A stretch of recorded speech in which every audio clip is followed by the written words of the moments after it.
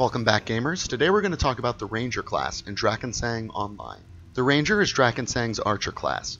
These guys specialize in steady, ranged DPS and can put out plenty of damage. However, they are not built to take much damage, so these guys should be played like glass cannons. There are two distinct combat styles available to the Ranger, short bow and long bow.